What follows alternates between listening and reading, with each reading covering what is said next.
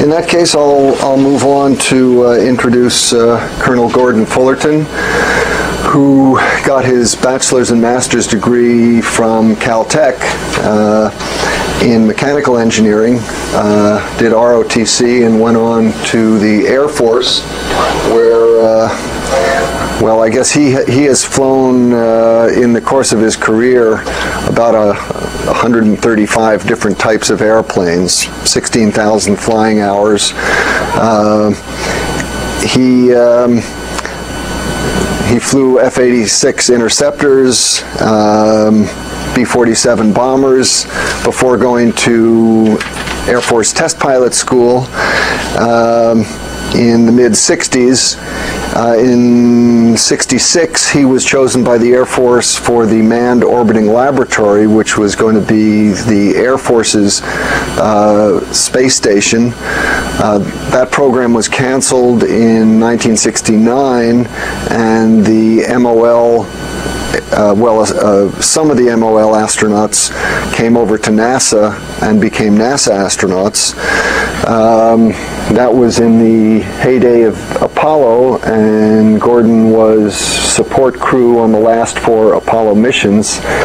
Then went on to be the test pilot on 3 of the first 5 approach and landing tests. If you remember, that's when the Shuttle Enterprise, which was not designed for orbital flight, but was designed to test basically the last 50,000 feet down to the ground, was dropped from the 747. Went on to pilot the 3rd shuttle flight, which was one of the orbital flight tests. That was the flight which landed in New Mexico, and then commanded STS-51F, which was the first it was the first flight of the instrument pointing system. That was also the flight, I'm trying to think, that was the flight where you lost the engine. Yeah, which we talked about. That was the one flight where we had an engine shutdown, and we went over that in some detail. So that was, well, that's fine. I mean, because I think they should hear about it from what it seemed like inside the cockpit now that they've heard kind of the technical details. In any case, after leaving the astronaut office, Gordon has moved into Pilot's Heaven, which is Edwards Air Force Base and the Dryden Test Flight Center, where he basically spends all his time, well, not all of his time, because there's management stuff as well. Unfortunately, that's the price you pay. But basically, he gets to fly airplanes for a living, and lots of different kinds, including the carrier aircraft and the B-52, which launches various test aircraft and a whole bunch of other airplanes.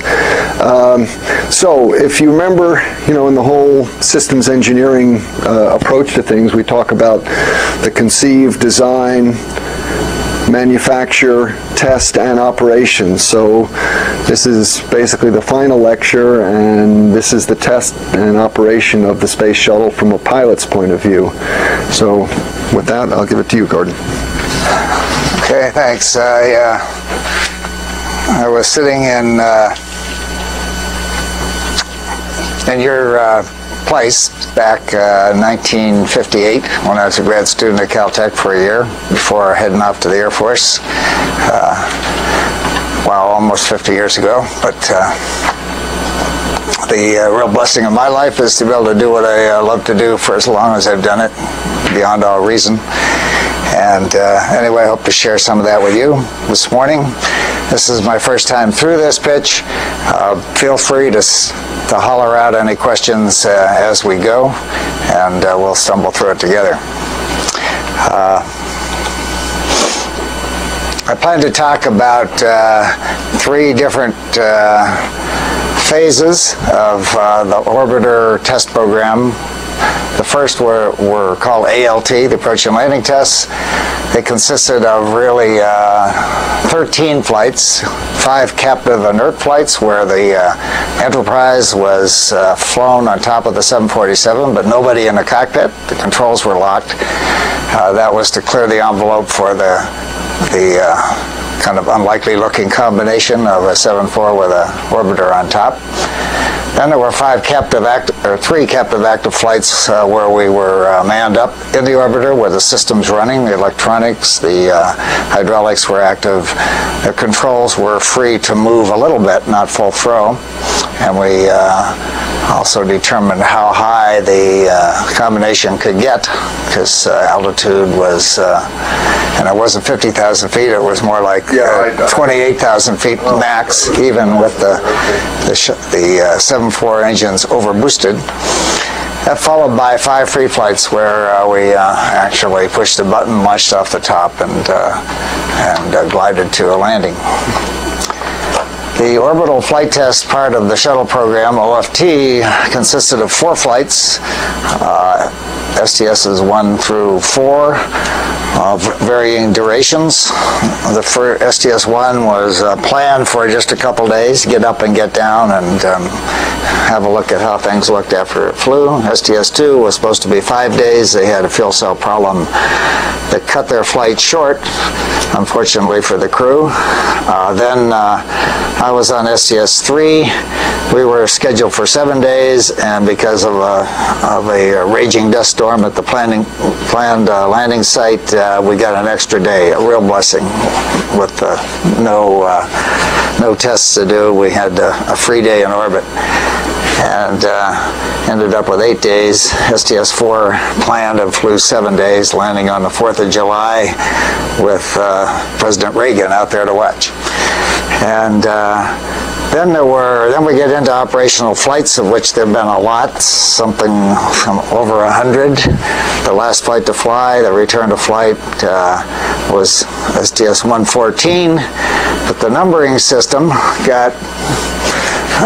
went through a couple phases, so there haven't been 114 flights. I don't know how many it has been, but there have been a bunch. So I'll talk about 3 of the, well, more than 3 flights, but the ALT flights. The crew patch, you always got to have a crew patch. That's a major hurdle that you have to overcome when you're assigned to a crew, is get the patch designed and then get it approved by upper management.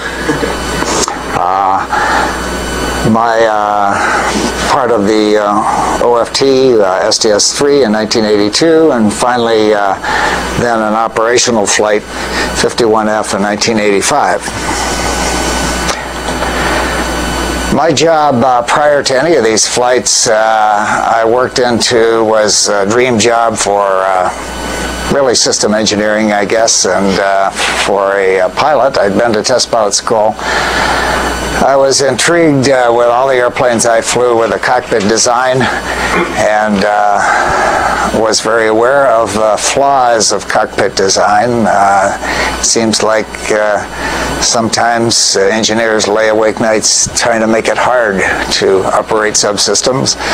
So I got in at the beginning of the orbiter crew interface, and became, before it was over, sort of the czar, was responsible to sign off all the drawings, lots of reviews. It was a great responsibility because I was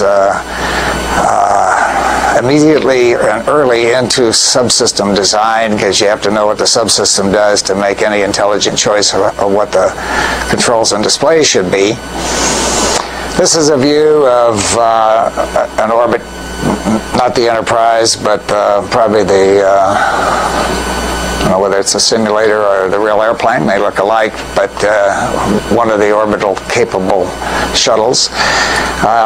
This is like the little old ladies always say when you're out on static display for Armed Forces Day, and oh, look at all the things, how do you remember what they all do? Well, that really is a challenge to make things straightforward, and I became painfully aware, especially later on, when we had a lot of experiments coming in, that engineers in their little ivory tower building a system in the lab are so totally personally familiar with how their stuff works that it doesn't bother them that the switches are unlabeled or labeled illogically, and they bring that all in and want to put it in the orbiter, and when the crew says, wait a minute, I have to remember that before I turn on switch A, switch C and D have got to be turned on in this order or the whole thing will blow up. And they say, oh yeah, that's the way it is. And they know it so well personally. And yet when you're overwhelmed with a whole lot of experiments, I'm sure you ran into it on your flight, that all the stuff that is just totally familiar to the guy that invented it becomes a challenge when you're faced with a whole lot of them, a limited amount of time to learn it. And so standardization of what the scheme, especially in the software, most of the, well, there are a lot of gadgets. In fact, if you count all the switches, gauges, circuit breakers, upstairs, downstairs, and the mid-deck, there's about 2,100 total in the orbiter cockpit. But the real challenge is what shows up on the screens here. And so the software was a bigger thing in making them all play together. Here's a higher view, and the overhead panel above your head in the forward cockpit has a lot of other switches. An example of what I'm talking about, this array of switches right here controls the reaction control system valving, and then the orbital maneuvering system.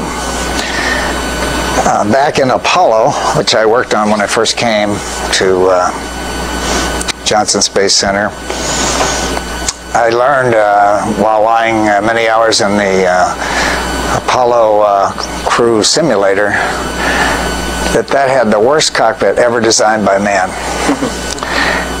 As an example, it had a pressurization system, a helium pressurization system to push the propellants for the reaction control jets out of the tanks, and then the valves that went to the various array of thrusters all around the command module. And one would think logically, okay, if you have something to turn on the helium, you label that helium on, off. And then the manifold, the next branch in the Christmas tree manifold would be System A versus System B or something like that. And in fact, it had names like that, but they put the switches in a long row and they labeled them A through H right there on the panel. No clue as to what you were throwing, so every move you made in the cockpit, and some of these things were critical, required you to either be, a metal giant or open a checklist and say, okay, to pressurize System B, I've got to throw B on, and then A next, and then H last, or something like that. So, obviously unacceptable, and became my career and mania to try to improve that. The first orbiter simulator built was called the OAS, Orbiter Aeroflight Simulator. It was on a moving base platform like the standard airline simulators you see today. This is Fred Hayes and I sitting in the cockpit. This one was built originally to be the Enterprise, and the Enterprise was OV-101 in the scheme of things, a numbering of orbiters as they were built. 101 had only the systems it needed to fly approach and landing tests. The plan was to retrofit it later to make it into an orbit capable, but for the ALT program, it had just what you needed and only that to fly in the atmosphere. Very short flights. But this is our first chance to look at what we had and what we're getting into as far as pilot concerns. I guess you've had all the subsystems, right? You're all completely briefed and experts on subsystems by the people that have preceded me here in the course. I'll give you, though, a quick review here. The avionics system, the shuttle is built with inside the outer mold line as the pressure vessel that is roughly back to the forward bulkhead of the payload bay, and is embedded inside the basically aluminum structure with a thermal protection system applied to the outside. And most of the avionics are in racks right up here, right in there with you in the cockpit on the mid deck. The stowage lockers are aft of the racks full of black boxes and lots of wires. And the other place there were avionics is back here, just aft of the aft bulkhead of the payload bay, and there's some areas where they put items like rate gyros and accelerometers. A long way back.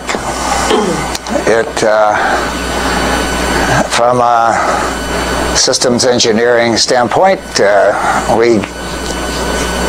Fred Hayes and I were out at Palmdale where they built all the orbiters. Late one night, seems like the testing always happens after 2 a.m. The tests would run round the clock, and we were out there way after midnight in the cockpit participating in the first time they're going to close the loop between the rate gyros and the flight control system, which is contained back up here in the nose in the general purpose computers. The whole orbiter was suspended on some big air-filled bags, so it had compliance to move, and the hydraulic system was on, powered by a facility hydraulic source. So the elevons were powered, and the rudder speed brake was powered, and the process let us down for the very first time that we're going to close the loop between the software up here and the rate gyros, particularly accelerometers mounted back in the back. And it was a milestone, and we had people stationed around the back to see if anything spit out hydraulic fluid or whatever. Anyway, we went up to the glare shield, pushed the button to go into CSS, control stick steering, which hooked the stick up now to the flight control system.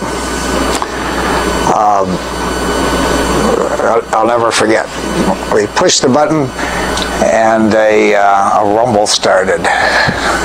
And the rumble built very rapidly to a violent rumble. I mean, we were being bounced around the cockpit. This is 150,000 pounds of airplane is dancing on these rubber bags. And it didn't take us long to say, this doesn't feel good. We pulled the button, the down modes back to direct control, so there's no feedback. And the upshot of it was that these rate gyros are mounted on this flexible bulkhead, and that hadn't been taken into account properly. And so there was a structural resonance that was just diversion. In spite of all the ground tests down at Downey and the Ironbird mock-ups and everything, when we put it in the real airplane, it tried to jump off the supports. And Fred and I were in the cockpit, and our eyes were big, and we called a control room, which were people back in an adjacent room. Seems like most spacecraft tests traditionally are done. The engineers are all locked in a windowless room, no view of the real hardware down at the Cape. They're miles away. When the spacecraft's either out on the pad or in the main checkout building. And so they said, no, procedure says this is okay. We want you to re-engage. So we tried one more time, and this time the guys stationed in back that were watching said, this doesn't look good. They started hollering on the loop, so we pitched it off. And we went into a raging argument whether we need to complete this test, the engineers were saying, and we're saying, we don't want to break something. And they got people out of bed down in Downey, California, the controls engineers, and so it was a memorable night. The resolution was finally a redesign of the mounting area back there and a reanalysis of the vibrational modes of the F bulkhead to sort it all out.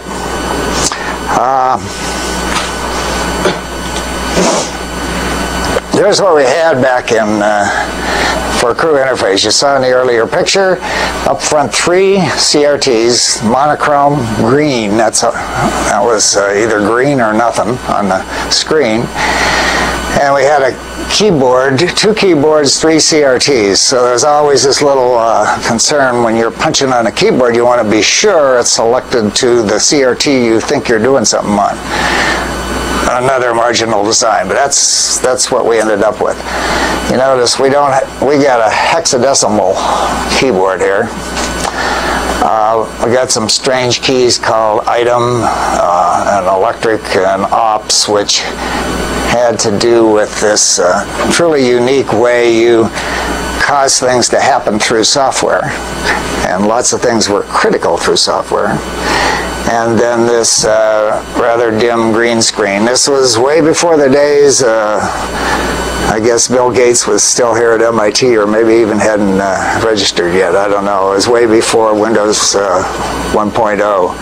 And so it seems almost comical now when you compare it to even modern airliner crew interface with glass cockpits, but we were breaking new ground here. And it even at the time seemed antiquated, because that's all they were willing to embrace in the way of computer control and design. And it was unique, and it caused lots of headaches and delays. The big thing about the orbiter with its, I'll go back, data processing system, the decision was made that everything is going to be done in these all-powerful general-purpose computers, of which there were 5 in an array that worked together. Flight control, system management, navigation, inertial subsystem control of everything. And so the result was the software loads, as they were built, had lots of flaws when they came down, yet we couldn't fix them. We had cases as dumb as a display that showed the Freon loop A pump on, and when it got through all the software build, it was backwards. It would say off when it was really on. It seemed like a simple fix, right? Go back to the programmer and rewrite the code. But we couldn't do it. We had to live with it for a long period of time through training until another whole load was built, because the load that would fix this dumb little bi-level mistake was also the one that steered you during ascent, and I didn't want to, so everything was frozen, and there was great fear of changing anything that would ricochet through something truly critical. And so even when we got to STS-3, we flew with a book about this thick of program notes that told you line after line what was wrong, what was backwards, what was a trap, and really a big challenge for the crew to embrace and live with, because there just wasn't time in the program to build another load, check it out through all the different labs that had to certify it.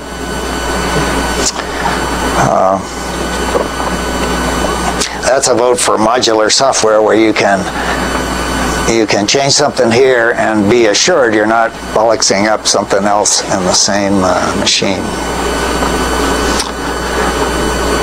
OMS RCS. This is the two pods on either side of the vertical tail are a couple big OMS propellant tanks, oxidizer and fuel, hypergolic. So we didn't need any ignition system. As soon as these came together in a thruster, you had thrust. And there were, I think, 44 main thrusters. Here's 4 yaw jets firing out to the side. This would be pitch jets, the same thing repeated on the other side. And up in the nose of the forward RCS, so they had jets that fired up and out to the side and down. And I mentioned the controls in the cockpit, which we did. One of my great successes was getting the orbiter panels to be arranged in a plumbing layout so that you could see what you're pressurizing when you turned on the helium for a given leg and that sort of thing. Helium tanks are what pressurized, and a really clever system of ullage control. That is, when you're in 0G and you got propellant floating around randomly and you turn on the helium to push it toward the outlet, if the outlet's uncovered, the helium's going to squirt right out. But they had an elaborate system of surface tension kind of baffles that kept and trapped fuel near the outlet of the tank, so that when the thrust came on and all the propellant went down where it should, it sort of recharged this chamber at the bottom of the tanks to keep it flowing smoothly and not lose all the pressurization. I remember the first, my impression of what reaction control jets would be like is based on science fiction movies where you see the spacecraft out there and there's little squirts of jets, you know, that nudge you around. And we went out to the ground test facility at White Sands on a field trip out there, where they actually had the forward RCS set up, and they were going to do real firings of the main jets out there. And we were probably a couple hundred feet away from the test setup, and we're out there waiting for the sequence of jet firings to start on a test.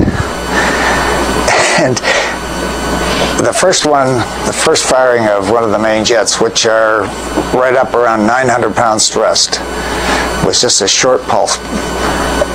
And everybody went about 3 feet off the ground. I mean, it was like you fired a howitzer. It was just stunning. Wham, wham, and it just blew you away. And the realization, we're going to be in the cockpit here, and these things are firing right outside the windshield.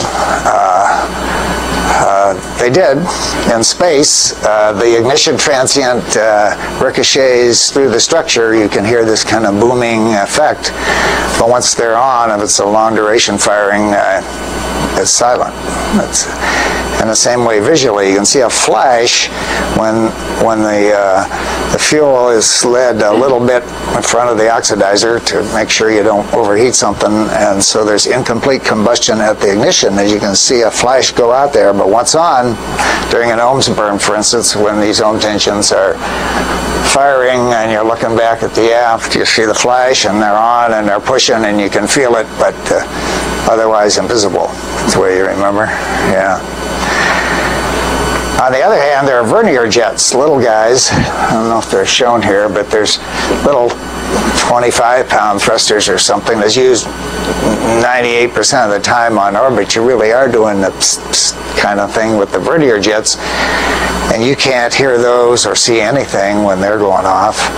In fact, we got everybody quiet and kind of held onto the walls, just trying to see if we could barely detect when a vernier jet fired physically in the cockpit. Interesting.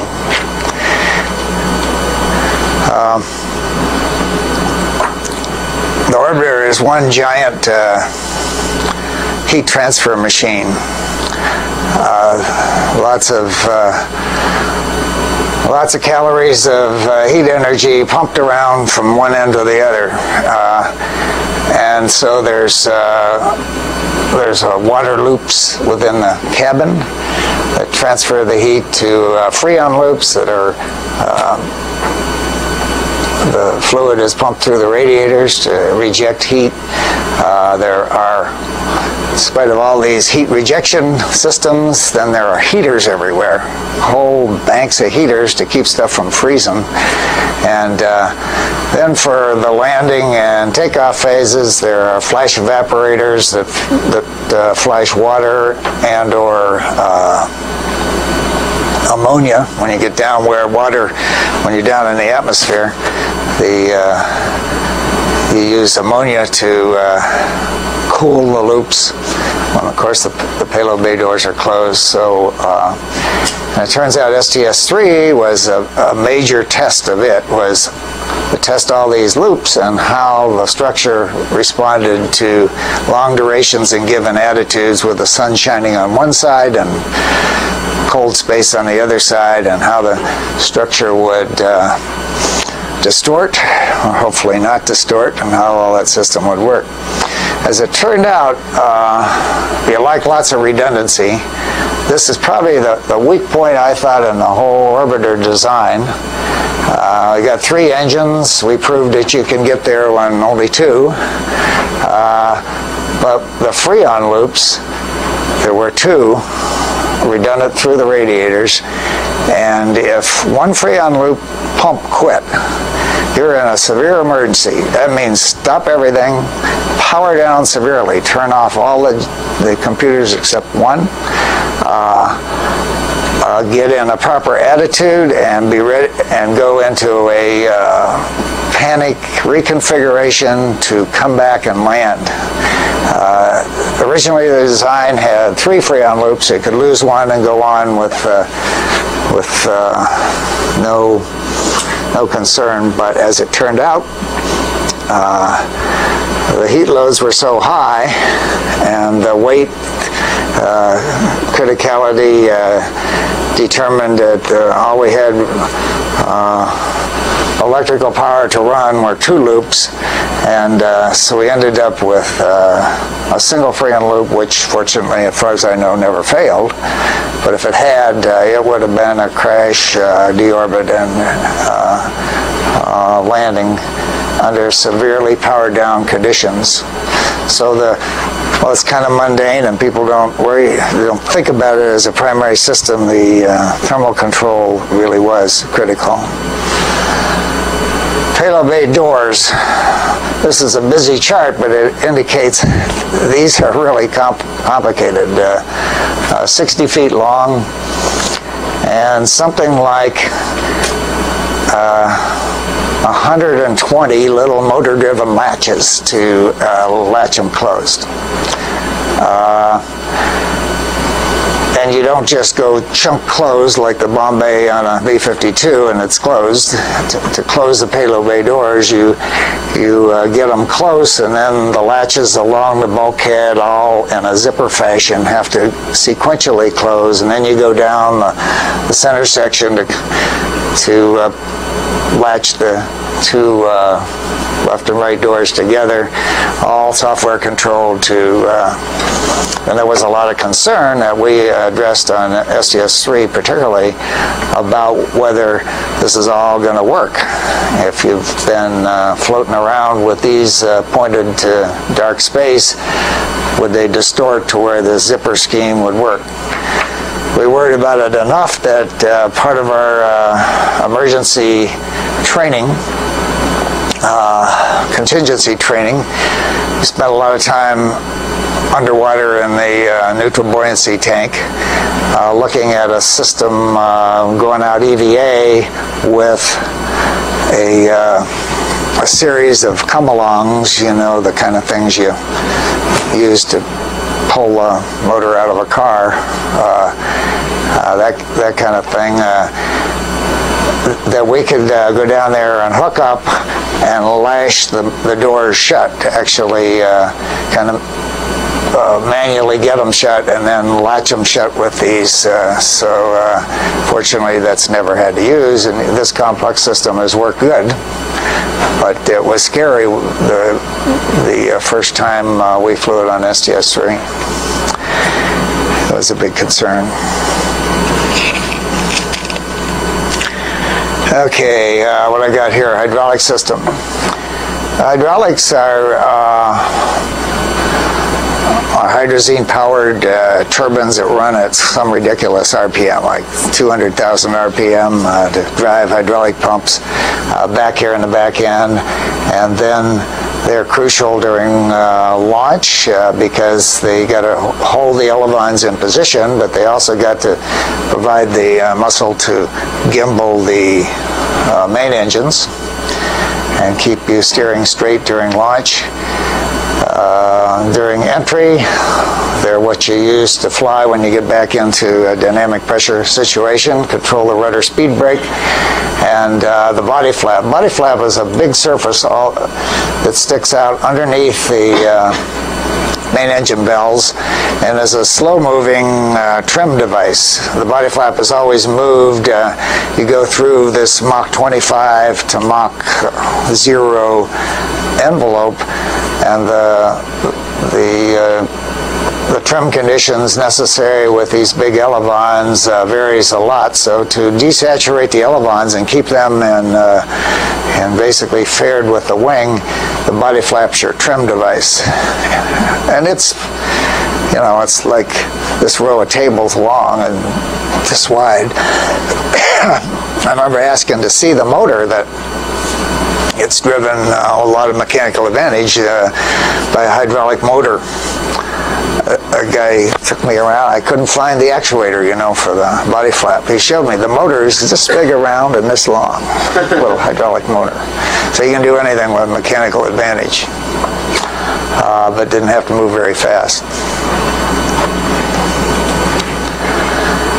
Finally, on the system pictures here, the RMS, hopefully you've heard about this, is built by SPAR up in Canada, is Canadians' main contribution to the orbiter program. Pretty magical device, mounted along.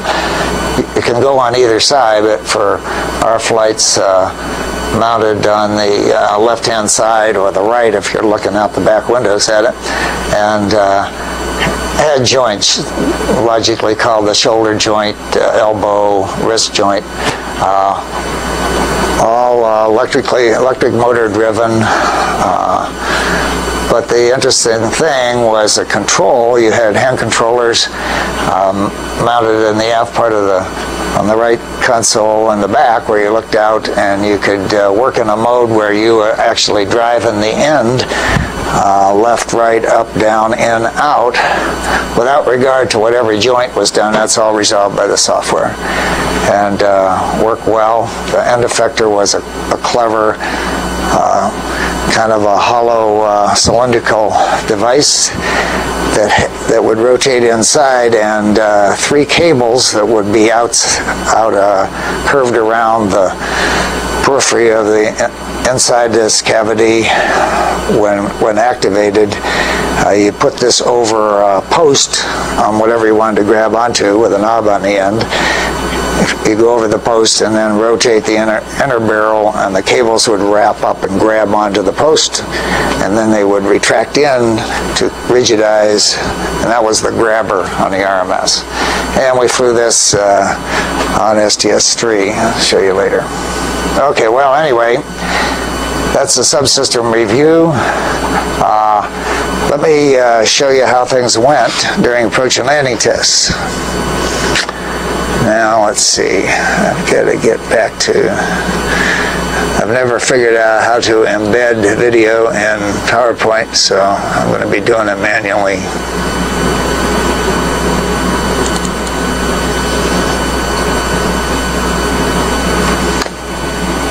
Any questions while we're waiting on this? Come up.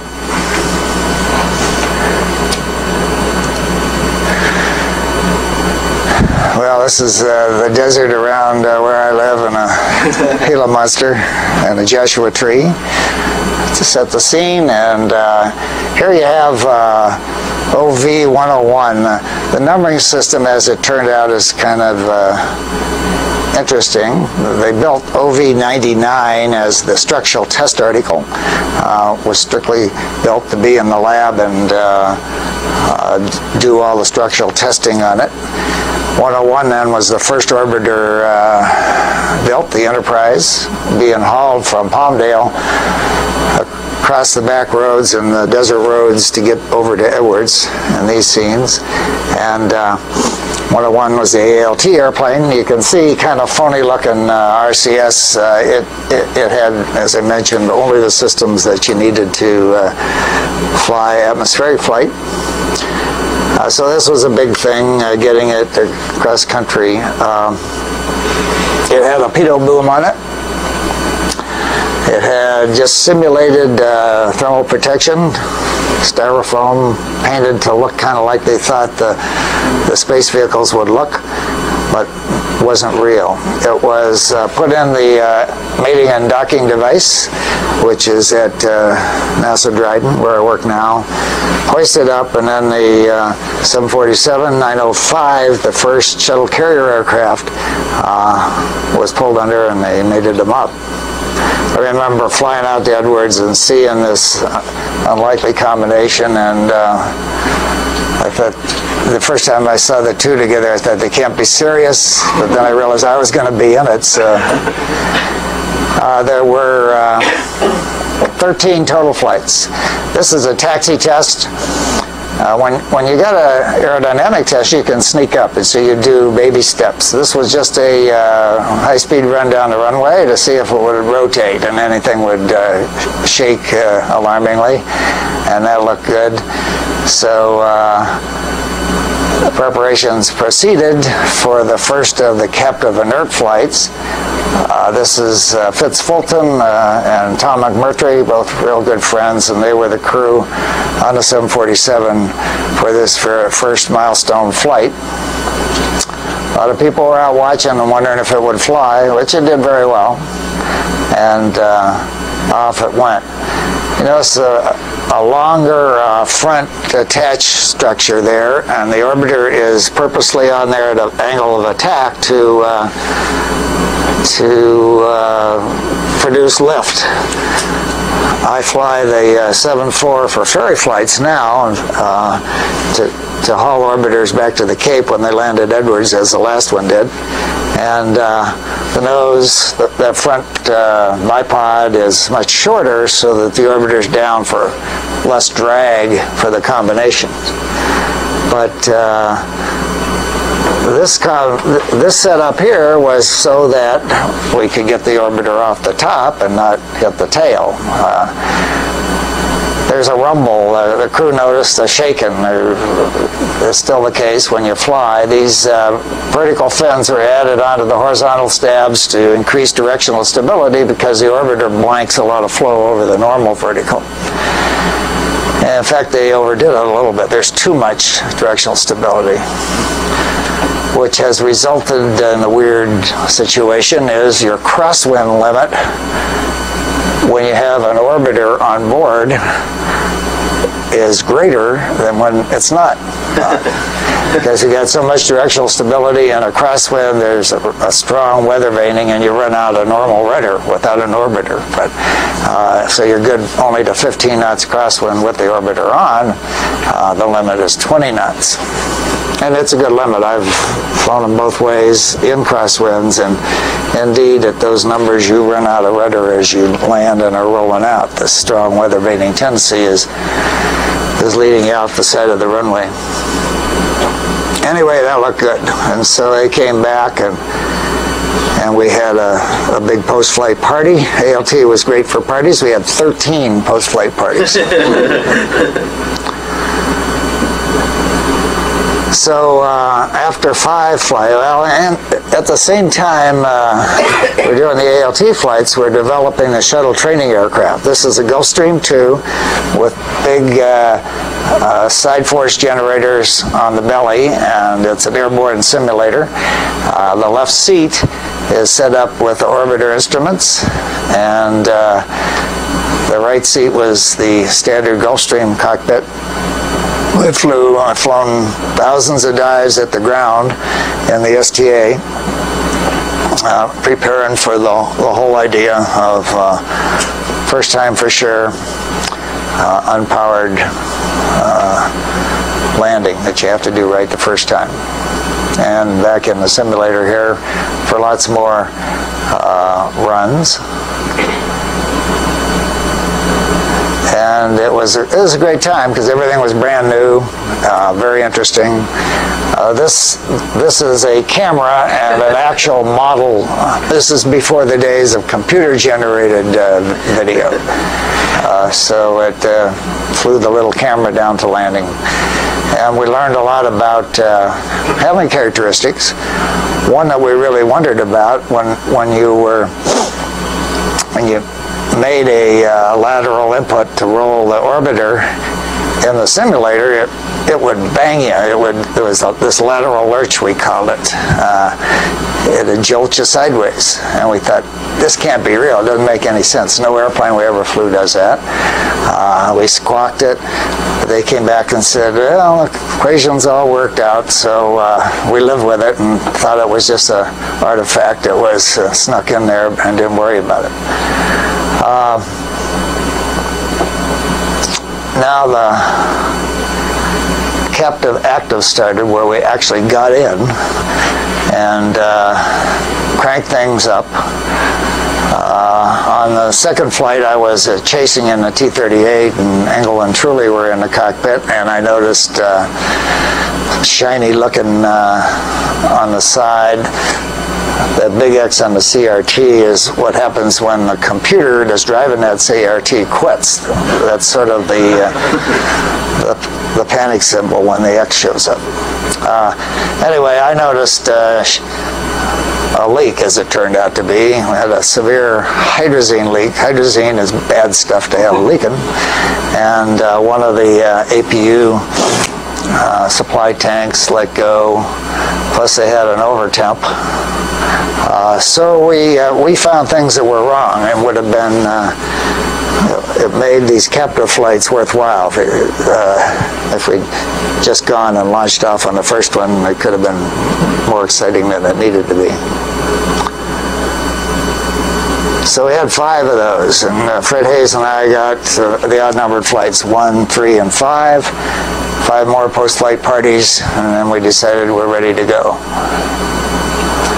So it was on, well, this is the last of the captive active flights. The scheme by which we planned to get off of here and not take off the tail of the 747 was that the 74 would go as high as it could go. It could get up to around 27,000 feet. With engines overboosted. Pratt & Whitney said you can go this long with extra power. And then nose over and speed up to 240 knots. It was climbing maybe 190, 200 knots. With a little downhill push, we got up to 240. At 240, the SEA pilots would go to idle power and air brakes up to put drag on the carrier. At that condition of 240 knots and at the angle of attack of the orbiter, it was actually lifting more than its own weight. So the result is we really dropped the carrier, as it turns out. There are 3/4 of a G difference between the two. And so when Fred, we get a lot of views for some reason of Fred's left shoulder. He's in the left seat, and he mashed the separation button after Fitz and the carrier aircraft hollered carrier ready. That is, they were back at idle with the speed brakes up. Push the go button and bang off, all 7 explosive bolts would blow. Control room was in Houston. Strange enough, we're talking to people back in the old JSC control room when we're out at Edwards flying these flights. But it was just like they were there. Okay, we're coming up on a condition, and this was in August of '77. All the ALT flights happened in 1977. You notice there's a tail cone on here. The tail cone was flown on the first 3 flights. it makes a big difference. It smooths the flow so that the buffet on the tail of the carrier aircraft was less, and it just about doubled the L over D of the orbiter. Okay, we're going to arm, and we'll get there. Get a go from the control. And we had two chases, one off to the right and one in trail separation, just like the engineer said, and the load cells that we had on there testing exactly which way the thing was tugging before we did it, said we would do. Straight up, this is slow motion. Nothing's leaking, this is vortexes off the wingtips causing condensation. And away we went. And simultaneously, with this bang that shudders through the airplane when all these explosive volts, a big X on the CRT in front of me.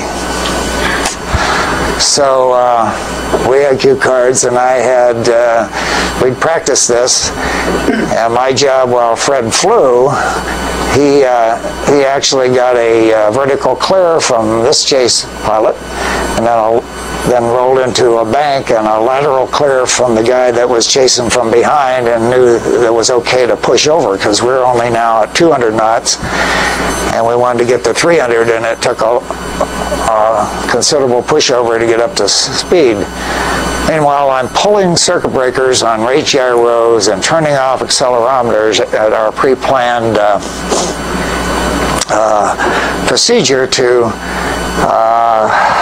accommodate flaws in the redundancy management. When you lose one computer, you also take out part of the sensors in the flight control system, and to be sure that a subsequent failure wouldn't put you in worse shape, it took about a minute's worth of manual reconfiguration on my part, and I kind of missed the whole first part of the flight. When I turned around, I realized, hey, this thing is flying good. It's smooth, and it's on speed, and Fred was flying. We flew a rectangular pattern out of a downwind leg here as we nosed over. And I got my chance to roll into a left 90-degree turn and fly base leg. And as I put the stick over to roll, I got this big lateral lurch, just like the simulator set. It just stunned me. Center gun, they were right after all. It's just the nature of something flying at high alpha and rotating about a stability axis, and the cockpit gets slid sideways. It's got big elevons, so it flies like a fighter, it really does, and you're doing it all with a little stick that doesn't move much. Anyway, we came down final at 290, I think it was, flared out. My job was to put the gear down, a critical function. And we're landing on Lake Bed 17 and on the dry lake at Edwards, which is something like 10 miles long, so we're pretty good margins there. And Fred took the airplane back from me. I only got the fly base leg, but we touched down at about 185, I think it was. Nice and smooth. It was beautiful. The speed brakes come out to help cushion the derotation. Nose gear down, and we raised a little dust as we rolled to a stop. So it was a good day. Now we had a really good post-flight party after this one. You can see the rudder speed brake flared there, and the elevons full up. And so now Joe Engel and Dick Truly did it again.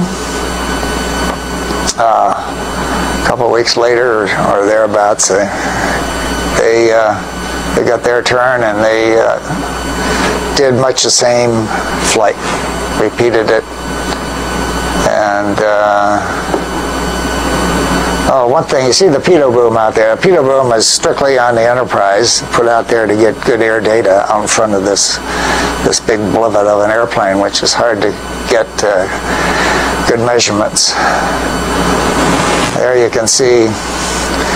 Okay, let me get the next one going here. If I can figure out how to get out of this. Okay, says the excitement came later.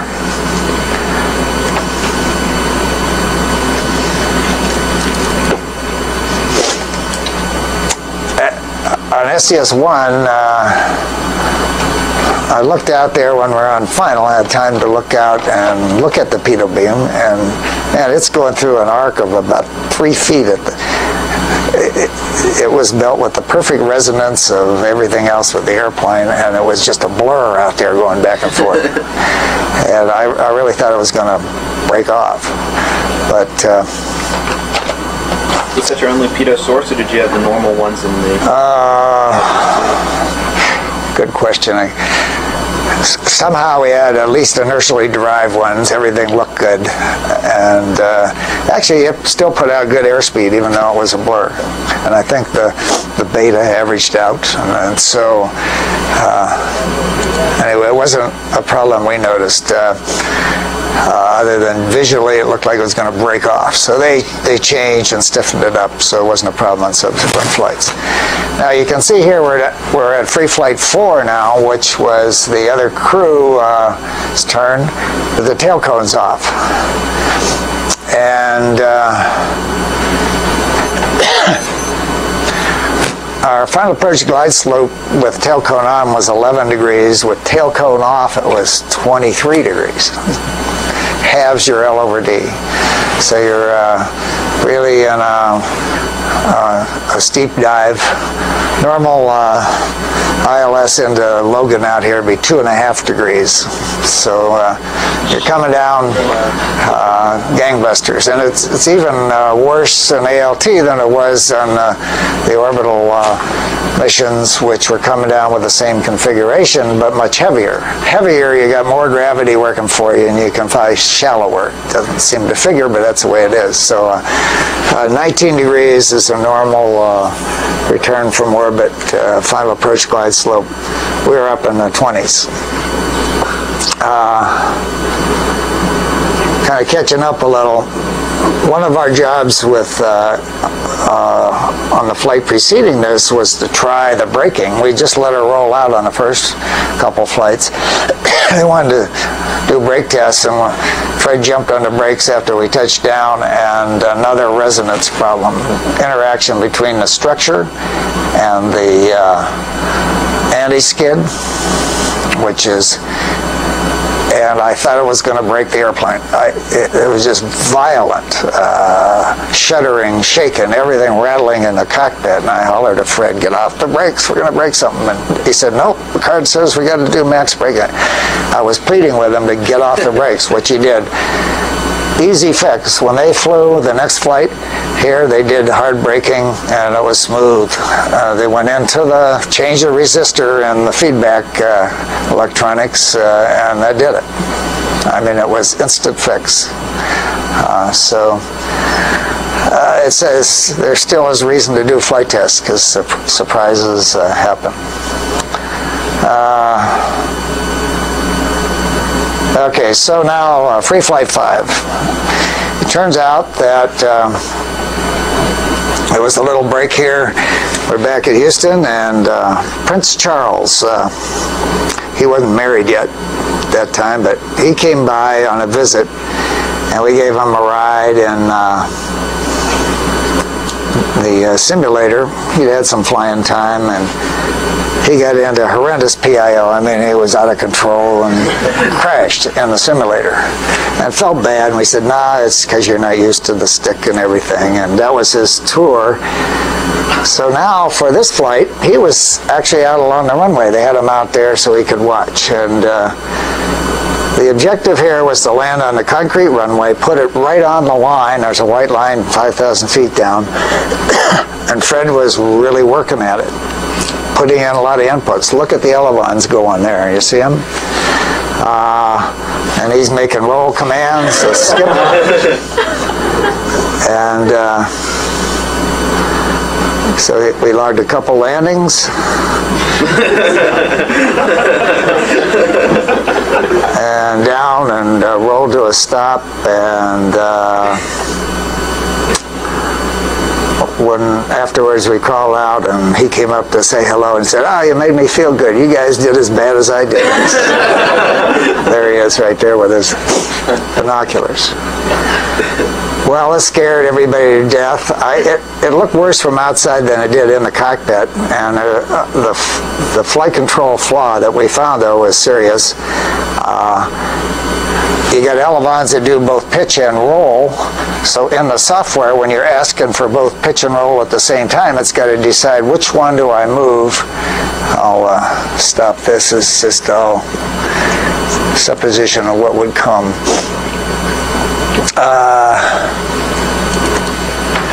So the software has to give priority, and they decided to give priority to pitch, and roll was sort of taken second priority when you had to limit the commands to the elevons to within the capability of the hydraulic system. So the result was a lag in roll response when you're working pitch hard. And the lag was up around 0.2 to 0.3 of a second. You may be aware, if you've studied flight control system. Any kind of system that has 3/4 second delay between input and response is asking for a PIO, pilot-induced oscillation. And we had a big time in roll. Fred was clanking back and forth, stop to stop, and roll, trying to level the wings after that first skip.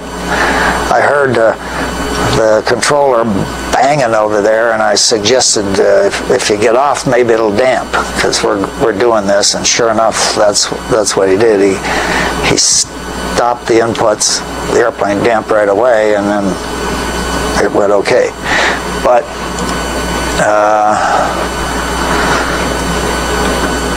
there's something that we had to fix, obviously. Here's a picture just microsecond after liftoff on one of the last two.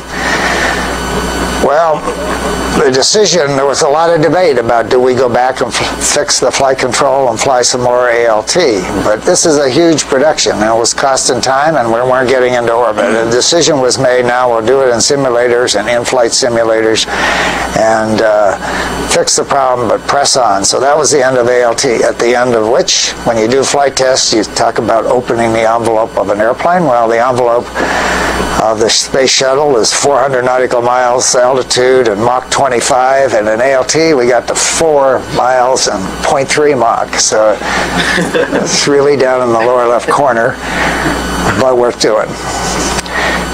Test results, I've mentioned as we went, we had that APU fuel leak, fixed it, didn't come back. The Buffett lift to drag was right on what we expected, no surprises there. Handling qualities were good, even with the lurch. It was not a problem.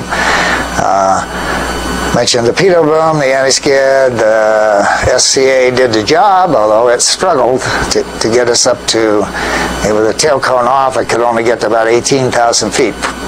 So this was not a good program to build up your flying time. I got it was about a total of, in 3 flights, about 12 minutes of flying time. And the biggie I mentioned, the handling qualities, the PIO tendency that we fixed with lots of studies later and changes in the way the control equations were written. And as a final thing, they did some more flights with the nose lowered down and determined what the ferry flight performance of the combination is. I have later, after flying in space, checked out in the 747 and still fly it on the ferry flights. And it does the job. It burns lots of gas. I figured out that the combination cross country, the mileage is about 300 feet per gallon. So football field per gallon of fuel, 40,000 pounds an hour, so there's a fuel flow. It goes about 1.5 times its own length on a gallon of gas, but gets there. I don't have to buy the fuel. A lot of people said, wasn't this scary, ALT? Actually, from a risk standpoint, we had ejection seats. So if anything had gone wrong, anywhere along the line, we could have pulled the handle and jumped out. The scariest part of it was when we got in, and during the captive flights, we just walk up the stairway and crawl through the hatch, in the same way getting out. But after the captive active flights, we'd land still on the orbiter. And they had this cherry picker to get us out.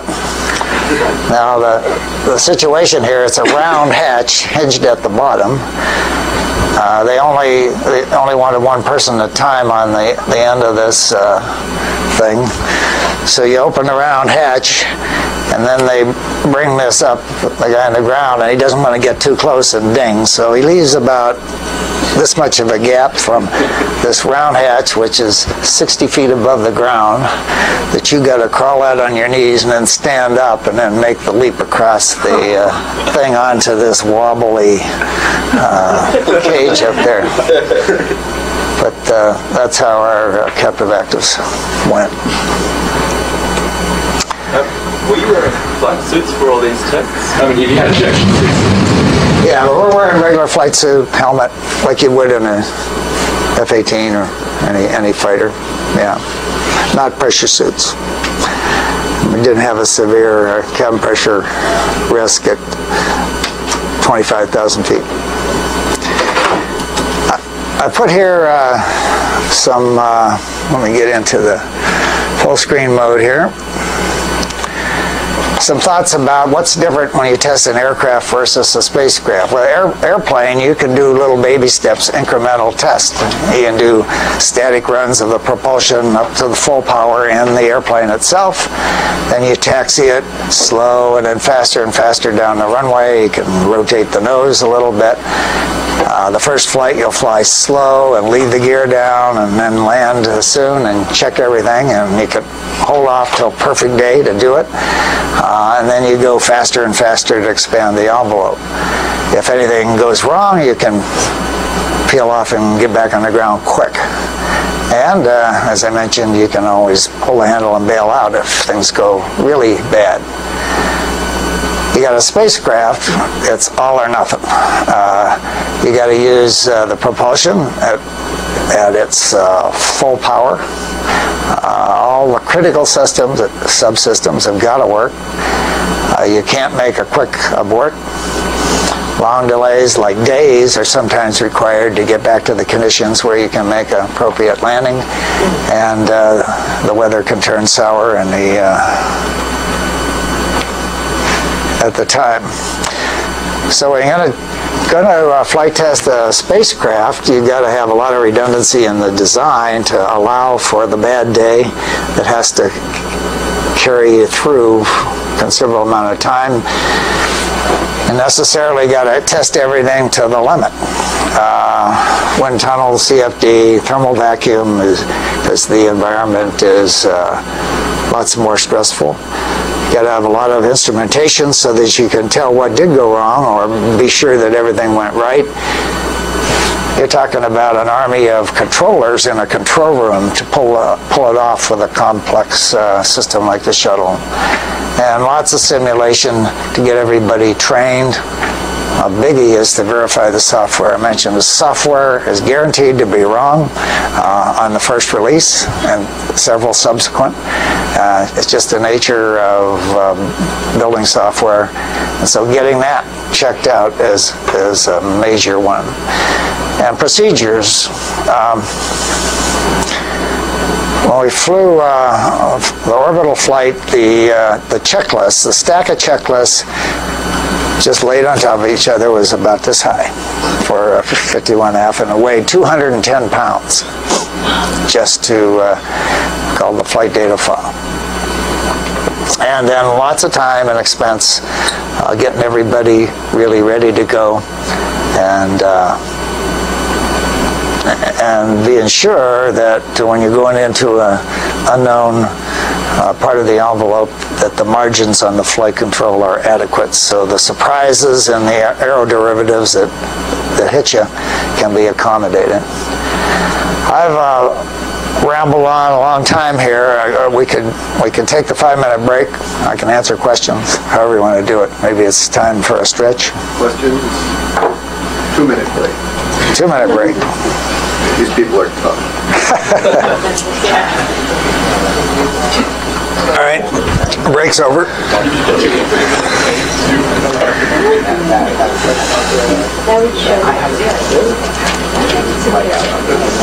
Okay, the next assignment for me was being put on a orbital flight test, and specifically STS-3.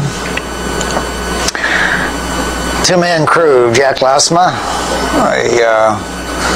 a Marine, and myself from the Air Force. We were in pressure suits, you noticed, there, and on ejection seats in the Columbia. This is OV 102. 101 was the Enterprise, 102 the Columbia.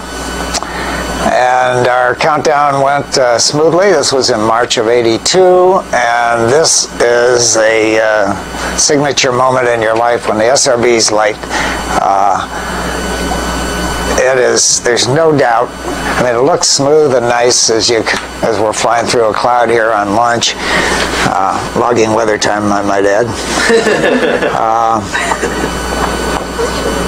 But it is rough and noisy and rattly, and the acceleration is right away, and it builds up to 3 Gs when the main engines are throttled back to hold 3 Gs, and so it's no doubt you're on your way somewhere really fast, wherever the solids want to go. Everything worked good right up to MECO, and the external tank, as you saw, drifted away, and then here come the first order of business, opening the payload bay doors so we can start rejecting heat with the radiators that are mounted on the inside. We're tailed down, and as you watch here, we're going right over Los Angeles at the time. This is just north of LA. You can see the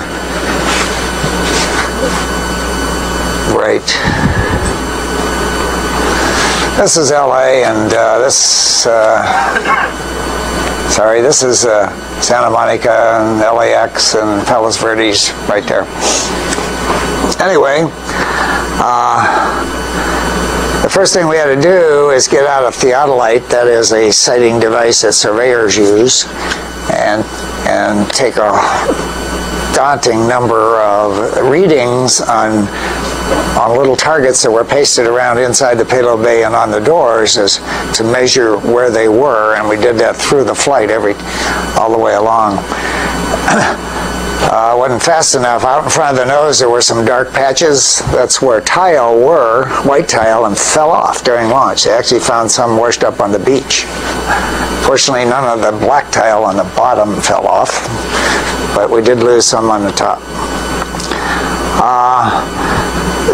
Zero G is really one of the delights. There's 2 really good things about flying in orbit: weightlessness and the view out the window. And it's like nothing that you experience even flying high-performance airplanes. We had the RMS cranked up. That was my job as the RMS operator, and we had a package in the back, the plasma diagnostic package, to grab and move out there. Here's some scenes that show you the housekeeping area. In the corner there is the John.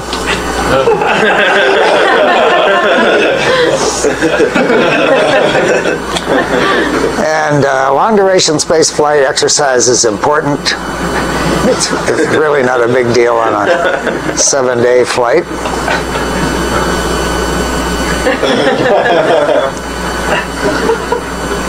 Jack's a Marine, as I mentioned. He's got to have his daily ration of push-ups, so here he goes. How about a one-handed push-up, Jack? How about a no-handed push-up?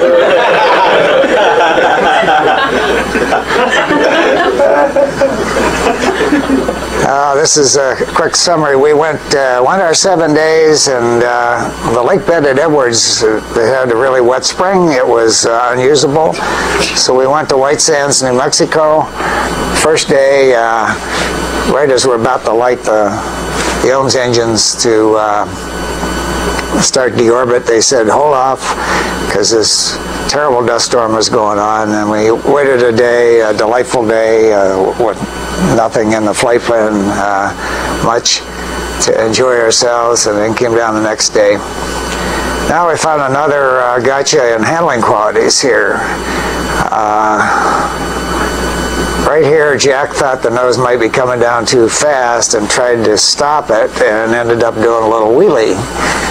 And subsequent analysis showed that the whole response of the vehicle changes when you're down on the main gear only. And nobody thought of that. You know, it would seem like, they're worried about pitch in the air, but not while you're rolling on the main gear trying to derotate. So it resulted in more software changes. Another thing we learned, they were pushing for auto land, and so we flew the whole turn onto final and down final hands off in auto land. The program wanted to take this out of the hands of the crew. So here on the third flight, they had us sitting there watching the airplane fly down to pre-flare, and then the first chance Jack got to grab the stick was at the last minute to do the flare and landing. That was dumb when you look back at it, really dumb. And so now all flights, Commander, if it's been auto down to 40,000 feet where you go subsonic, will fly manually all the way down to get a feel for the airplane. Makes a lot more sense. So that's the way flights are done now. Here's where we started from orbit. This is how Cape Canaveral looks. Right here is the shuttle landing strip that's down there. You can see it, and the launch pads are these two dots. And so that's where usually a shuttle flight starts and ends. Here's a picture of our payload bay on SDS-3, and we did have a payload. Previous crews had pretty much empty payload bay, but we had an environmental measurement thing, a lot of instrumentation, and this PDP, that plasma diagnostic package, that we actually had something to grab with the manipulator arm, as you see here. I looked around, I found, I don't know if you can recognize this, but that's Cape Cod right there. Picture of MIT. Not a good picture, but there's got to be lots better ones. But, and here's where we ended up, the White Sands area near Alamogordo, New Mexico. Okay, what did we learn? This is a pretty cryptic summary. Training was a real problem. The first two crews that flew SDS-1 and 2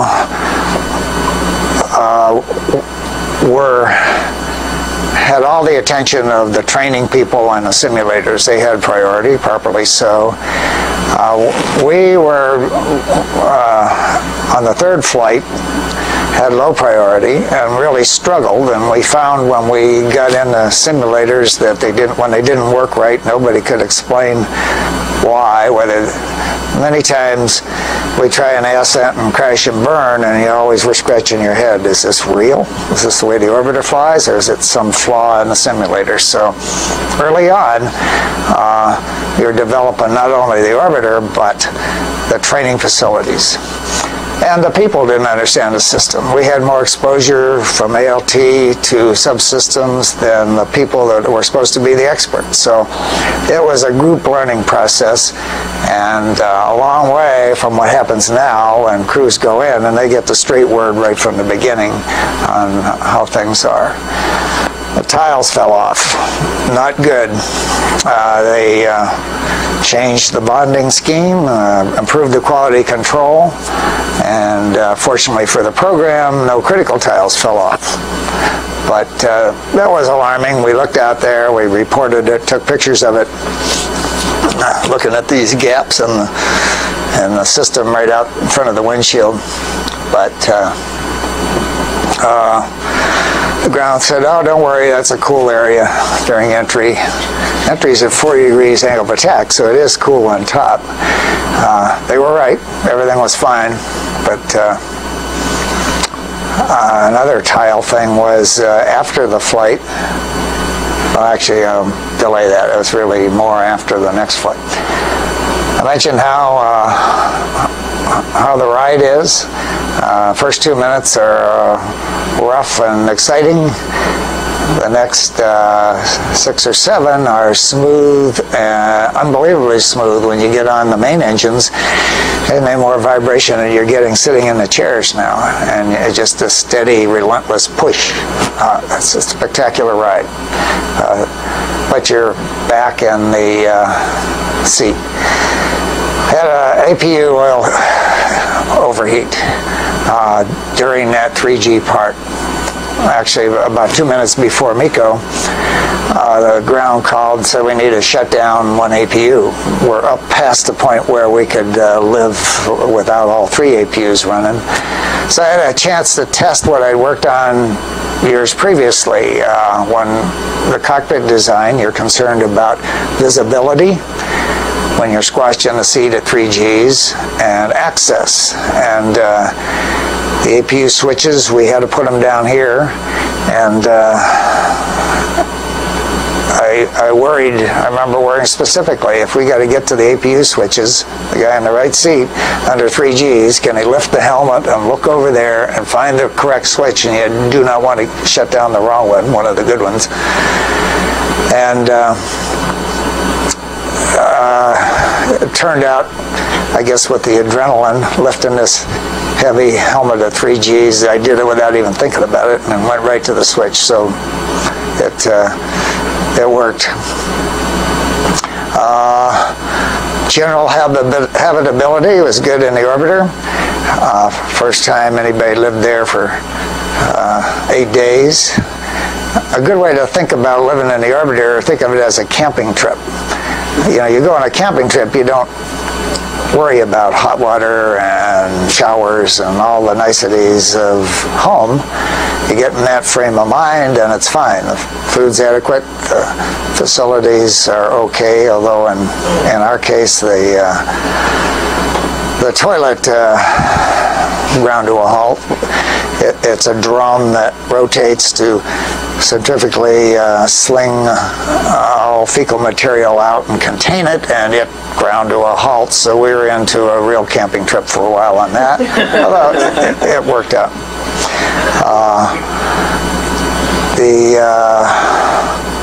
The arm worked great, RMS. The main jets I mentioned earlier are, fortunately, don't use the main jets much. It'd be hard to sleep with them booming away, but you use the verniers most of the time. Verniers are critical to smooth operation over long periods of time. We spent a lot of time, for instance, tail sun. For like 3 days, we put the tail right at the sun and stayed in that inertial attitude, and so it cooked the back end while the front end of the orbiter is cold, and we took all the theodolite measurements, opened and closed the doors. All of that worked fine. The systems handled it. A lot of it was ground analysis, and how the temperatures were extensively instrumented. And we did notice a strange thing. It's not strange, but it became apparent when you're in orbit. When you're on the sunny side of the Earth, I mean, it's as soon as the sun comes up, it is high noon bright.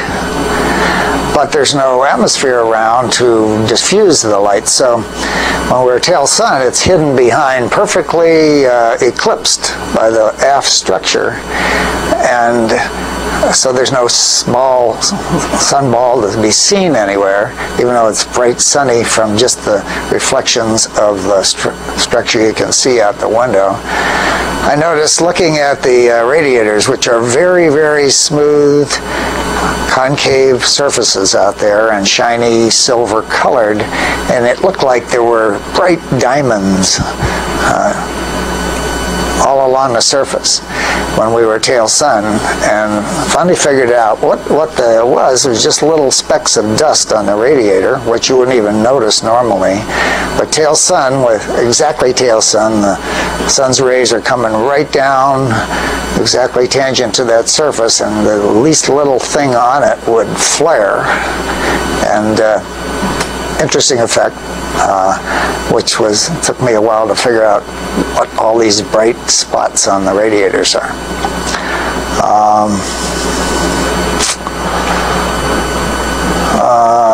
Entry on STS-3 was done to about 9 o'clock in the morning landing at White Sands, New Mexico. So we started the entry halfway around the world. It's dark, and most of the entry was in the dark. And the plasma light show that happens as you get down in the atmosphere and the ionization that happens produces a spectacular scene out the windshield. I mean, it also had us thinking about the missing tile that are going. But a night entry is really a show. My next flight was a day entry. It's not nearly as spectacular. Mentioned about grabbing the stick too late, unfair to Jack, and then the derotation. Okay, now on to part 3. How am I doing? Good. We might make it yet.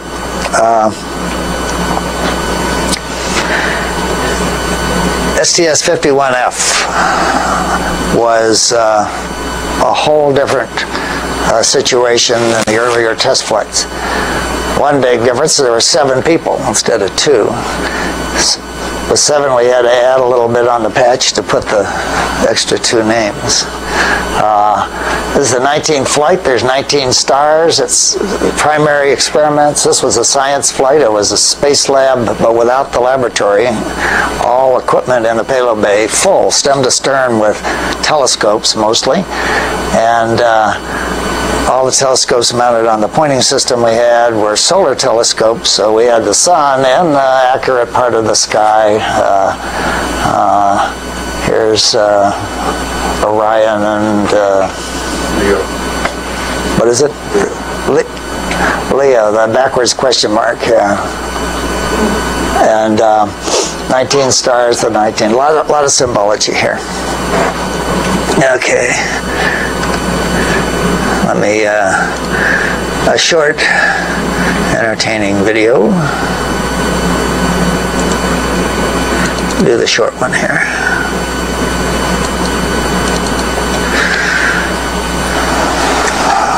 Now we had 7 people, included 3 mission specialists, which Dr. Hoffman was when he was down in Houston. And we had 2 payload specialists, guys who were not full-time astronauts. They were solar physicists, and they were the experts on the solar telescopes that we had and went along to fly. Our first try here at main engine ignition ended 3 seconds after ignition. We felt the spacecraft rock around, the noise, and then nothing. And we had a pad shutdown because the left engine, the automatic system detected a failure, a slow-acting valve, and it shut us off. So we're there wondering if we're on fire and whether we ought to race out and so forth. So it was tense for a while, but there wasn't any fire, just this automatic shutdown. So we crawled out. We're told there'd be a 2-week delay. So I went down and we took the kids to Disneyland and had a good time, went back home and started the whole training cycle again, and came back 2 weeks later and got a good start this time. but not after lying on our back on the pad strapped in for 5 hours because of some software glitches that had to be fixed, and computers reloaded and tested, and one of our reports was that 5 hours is the limit. I mean, you're lying on your back with your feet up in a pressure suit strapped in. That's more than is reasonable to ask prior to launch.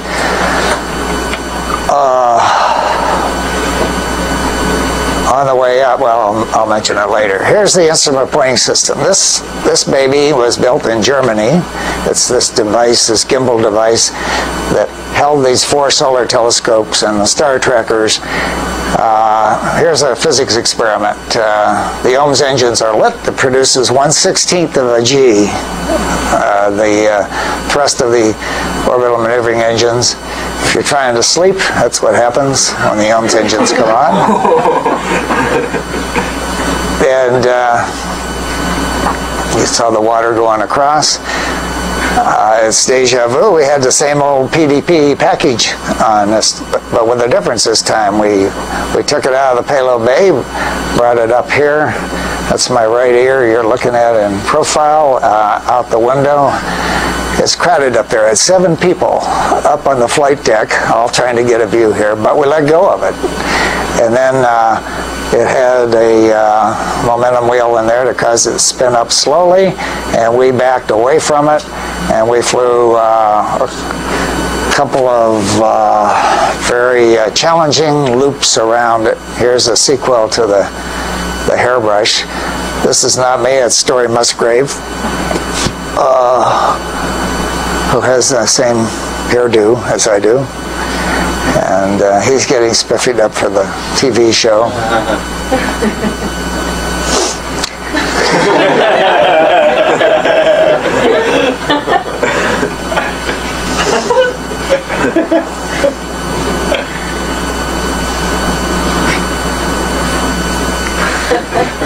That's how we did, is horse around for 7 days. Got extended a day to 8 days again. And this landing was back at Edwards, runway 23 in August 6th, when it was 105 degrees, lots of heat waves. This landing was by far the most forward CG because we still had all that equipment in the payload bay. And we were almost the heaviest orbiter landing. So getting the nose down before it fell down and crashed and broke the nose gear was one of my primary concerns on this one. Okay.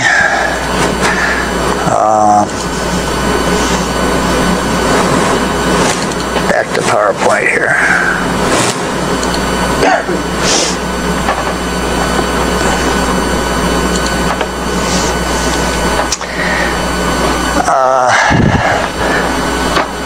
More about the actual launch itself. There's the customary view. They put a camera right in close and got this really close-up view. But it was about 5.5 minutes after this picture. We had delayed 5 hours. It's late afternoon, so very quickly, heading out over the Atlantic, we were in darkness. And then, bango, remember it had been the left engine that got us on the pad abort. Well, the center engine shut down. We were at 3 Gs, all of a sudden we're at 2 Gs or something like that. Instant square wave cutoff in acceleration. And looking there and confirming, and the center engine shut down. What had happened was that there are a number of sensors on the main engines. The particular one that got us was the fuel high-pressure turbo pump, a piece of machinery running at 75,000 RPM, high pressures, the high-tech gear that makes the main engine so efficient, high ISP, but really run at the limits of metallurgy and technology.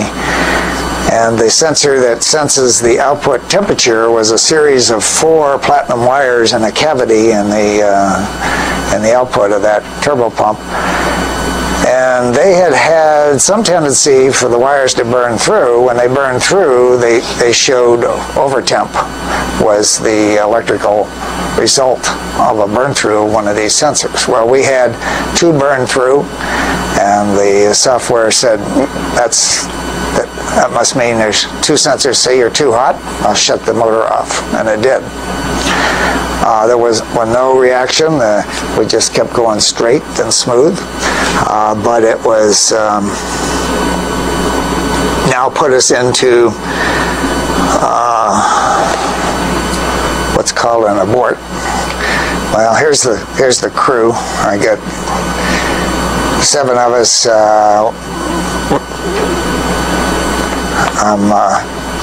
Need to practice this more, but anyway, it was a 2-shift operation. We were going to work around the clock. So we had a red team and the blue team, and I was the commander, so I had a striped shirt. Abort to orbit. We had to call from the ground, confirm what we knew already. It means turning that rotary knob to ATO, abort to orbit, kind of an oxymoron in a way. It's not really an abort. It's pressing on and pushing the button behind it. It loads the software in to do a couple things. Lower the insertion target. We had tried to get as high as orbit as performance would permit, but now we're going lower. Engine down cost you total performance. And we also started dumping OHMS fuel. We had to turn on the OHMS engines, and we ended up dumping 4,500 pounds of OHMS fuel, a little bit of extra thrust, but a significant loss of weight to allow the remaining performance to get us to an acceptable orbit. And interestingly, the last sim we did on training in Houston before we went to the Cape to fly, about 2 days before, was an integrated sim where we're tied into all the controllers and everybody's working at a team. And the very last run we had was an ATO, an abort to orbit. And son of a gun, that's what we did. We'd always had trouble starting a watch, and you try to do everything internally on the crew so that if you lose comm with the ground, you can complete the emergency properly on your own. On ATOs before, we had to start a stopwatch. At the time we started the OHMS dump, and we had a chart to go in to find out how many minutes of OHMS dump we needed to do given at what velocity we lost the engine. And Story's job was to do the watch, and in the excitement of all the other stuff we had to do to get the OHMS on, we'd always forget the watch. But this time he got the watch going, so we actually did it right. And we knew that when we got to where we burned out all the available fuel, which we did, we went to a fuel depletion cutoff, that we'd be really close to having to do right away another OHMS burn to get an acceptable orbit. We're right on the boundary. As it turned out, we dumped the right amount of OHMS. It put us, every last drop of main propellant gone. We were just on the boundary of not having to do the first OHMS burn, and we could relax for 45 minutes later, halfway around the world, to do the final circularization. So it worked out good, except we were in a lot lower orbit than we had planned. And everything about this Space Lab flight depended on the orbit, so we were into a giant replan. Here's a nice picture of the IPS. I also explained the situation of the inhibit switch on and off, and oh yeah. This, I don't know how much you were aware of what was going on there in the cockpit, but it was. There's a switch in the cockpit that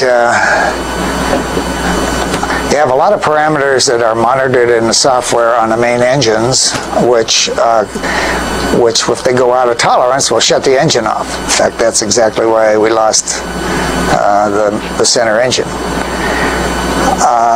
But right after that engine shutdown, we're in a state where we really don't want to lose another engine, because if we had, with only one left, we did not have the performance to get to orbit. We would have had to have gone to Zaragoza, Spain, and land in the middle of the night where it was 10,000 foot overcast and raining. And I mean, if we'd pulled that off, we would have deserved some kind of medal.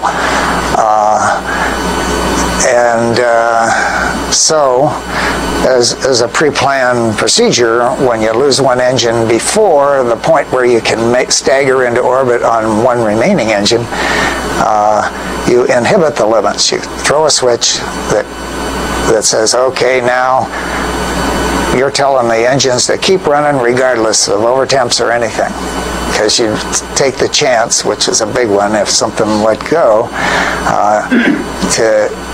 to not be susceptible to the same thing that got us for the first engine, that is a sensor failure. And so we did that. We inhibited the limits until we got to a point in the energy profile where we were pressed to MECO. That's the call, pressed to MECO, which means that you're now at a velocity where you can make it into acceptable low orbit on one engine if you should lose another one. At pressed to MECO, then the plan was we'll re-enable the limits so we're not hanging it out on a possible second engine failure, and we'd accept a second engine failure because we know we could make it on one engine. So we did that. The call came up, we went to enable, and then before we got there, we got another call from the ground that said go back to inhibit. Well, it wasn't time to get a full explanation. We dutifully did it. What they saw on the ground is more failures on the right engine. Remember, the left got us on the pad abort. The center engine shut down on the way up. And to make everything equal, the right engine, the same sensors they could see on the ground, it's not visible in the cockpit, each of those 4 platinum wires, and they saw those starting to go. Clearly a design problem here, and because they could tell those are going to go and get us that second engine, so that's why we went back to inhibit for the rest of the way. So it was maybe a good war story, but we got there, and we started operating the IPS. The platform built in Germany. With all the telescopes, these are star trackers to align where it is, and this baby could point. The spec was 1 arc second of accuracy. An arc second is the size of a dime if you're standing at the Capitol and looking at a dime at the Lincoln Memorial. That's how much it's tens. But when we cranked it up, it didn't work worth a hoot. They just couldn't get it to stabilize or point where it was supposed to. And for 3 days, the payload specialists and the MSs were in constant communication with the ground, and they patched the software in a major way and kept sending up new software loads to get this thing to work. And voila, on the 3rd day, they finally got it right, and then it worked well and got a lot of good solar science. Just an aside, when you're looking at pictures from space, you tend to think, you walk around out here, the atmosphere is this big ocean of air above you, right? Lots of air way up there. This little bitty blue line right there, barely perceptible, that always appears on any sunlit picture showing the limb of the Earth. That's the same blue as the sky, the scattering that causes the sky to be blue. And that's all the thicker it is. It is just this little thin shell of atmosphere around, you know, at 18,000 feet, 3 miles up, you've lost half the atmospheric pressure, and that's laying on a 8,000 mile diameter globe, and so and that's where all of human history has happened, in that little shell of air laying around the globe. Philosophical point for you engineers. What's flying on orbit like? Well, it's one of the 215 pounds of checklists. Here I'm checking propellant usage against what we got and where we are, because we dumped 4,500 pounds of crucial fuel that we needed to make the planned most maneuvers had ever been done in the orbiter on our mission. And we really worked we didn't want an extra blip out of an RCS thruster, and it worked very well. We got through 7 days and even had enough to have another day of science on the 8th day.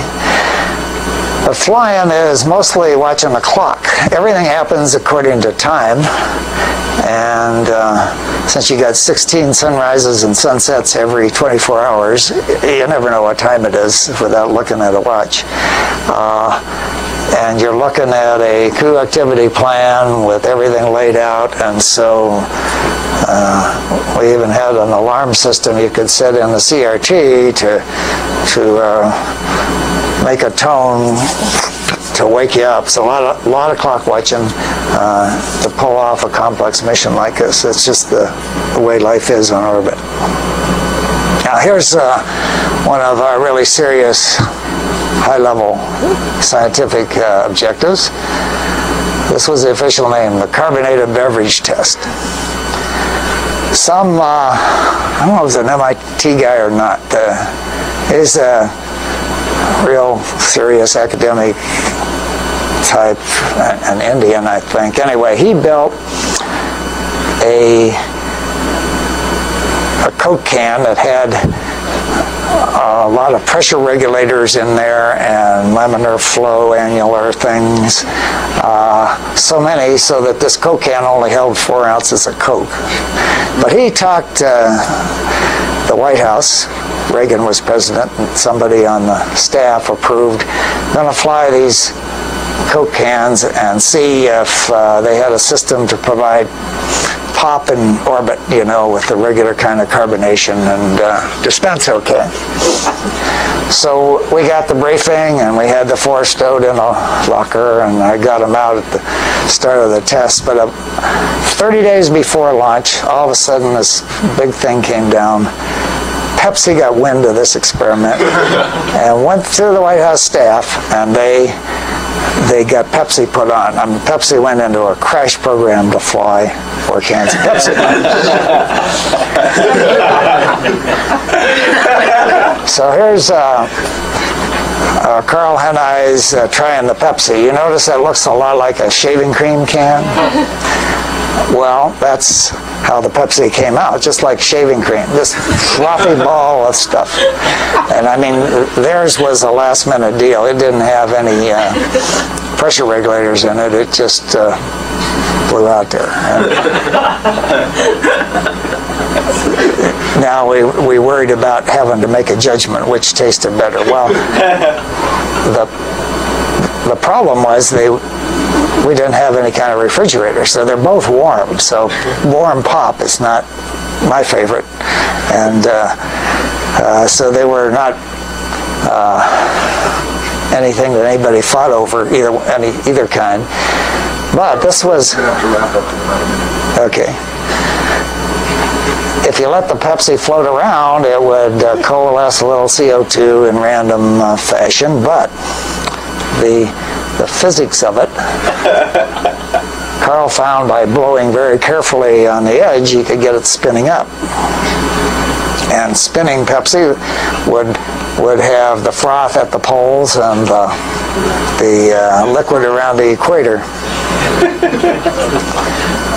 And we always had a towel guy standing by in case it drifted into something. It was getting pretty close. And this is the end of the experiment here.